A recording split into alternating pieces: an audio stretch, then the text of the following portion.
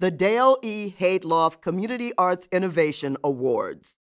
Steve Harrison for Franklin the People's Park at Franklin Park Conservatory and Botanical Gardens.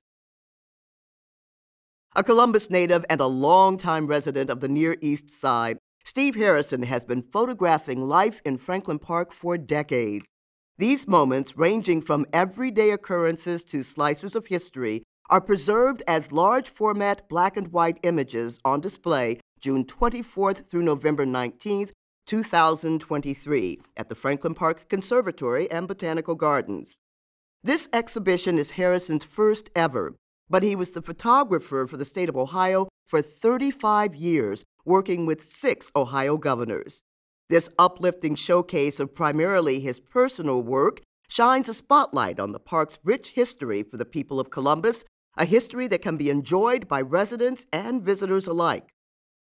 Every once in a while, I'll go over and look at the sign book, and you see scribbling from little kids to good pictures to, and they'll draw little pictures in there themselves, and to see the international travelers that have come through from India, from Japan, from, all over, and to see their comments of how the images affected and how, pleased they were with the work. Steve and I have lived in the same neighborhood for about 40 years, and it wasn't until about 10 years ago that we actually started doing projects together. We started off with was doing panel discussions, Ohio Historical Society type of things, and we sort of liked the way we worked together. When he asked me back in the summer, beginning of the summer, what would I like to be in this project, I agreed to do it. I did most of the shots that you saw in the exhibit,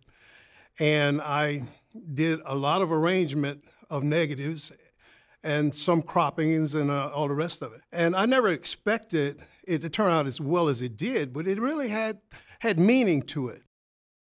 Harrison began photographing the park in the 60s and 70s when it was a popular spot for young black teens and their families. He continued to capture many historical moments there, including Ameriflora and Dick Gregory's food run, as well as daily life in the park up through recent years. The exhibition is complemented by recorded music from Columbus jazz musicians, an art form near and dear to Harrison's heart.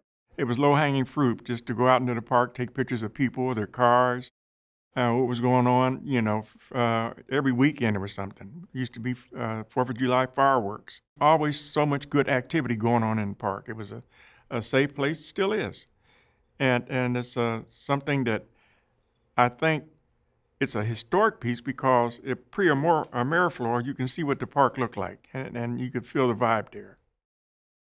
Franklin the People's Park captures Franklin Park's importance as a gathering place for the black community of Columbus, inviting community members to reminisce and reflect on the significant role the park and green spaces can have in bringing people together.